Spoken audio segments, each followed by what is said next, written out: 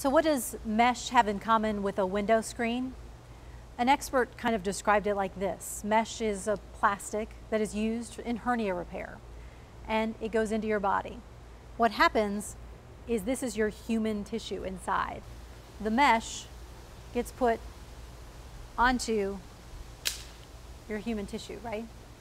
Once it hardens, once it becomes kind of formed into place, it becomes one solid mass. That is why a lot of people say the mesh works so well, is because it becomes part of your tissue. That's also the problem, because it's become part of you.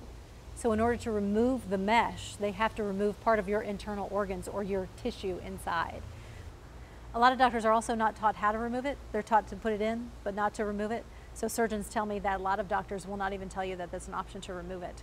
They just tell you to deal with the pain. You can see where this would be good. Like, you could see where putting the mesh in your body would help close up a hole a lot easier. And for a lot of people, they don't have any trouble. But if this mesh starts to shrink, because it can shrink, it can move, it can start to cause you so much pain that you cannot function. And so the only option is to get it removed. And that is when it becomes a challenge, because they've got to remove part of your internal organs or your internal tissue along with the mesh in order to get it out. And then that's a major surgery.